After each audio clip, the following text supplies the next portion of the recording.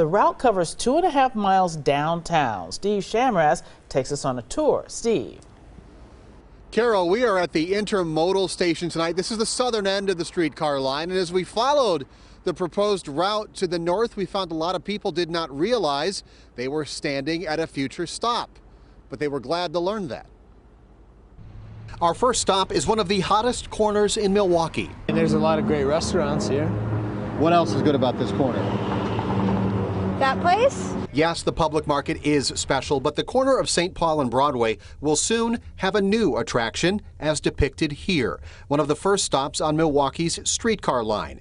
Perfect for East Side residents Matt Bain and Samantha Pinella. If it brings me to this corner, and if it's more consistent, then yes, I would definitely use it. A little further up the line, the streetcar will stop at Cathedral Square in the midst of office buildings, restaurants, and bars, which is where we found someone clearly in the loop.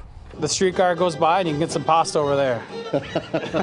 That's all you need to know. Brendan Staling's been looking forward to this day. A regular commuter from the east side, he knows this will make life easier.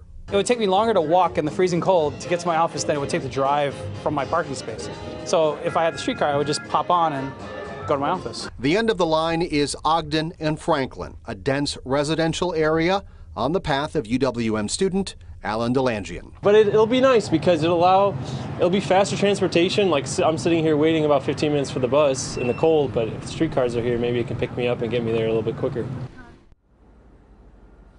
The first bit of ground could be broken by the end of this year. The first passengers could be on board by 2017. Live in downtown Milwaukee tonight, Steve Shamraz, today's TMJ4. Steve, thank you very much.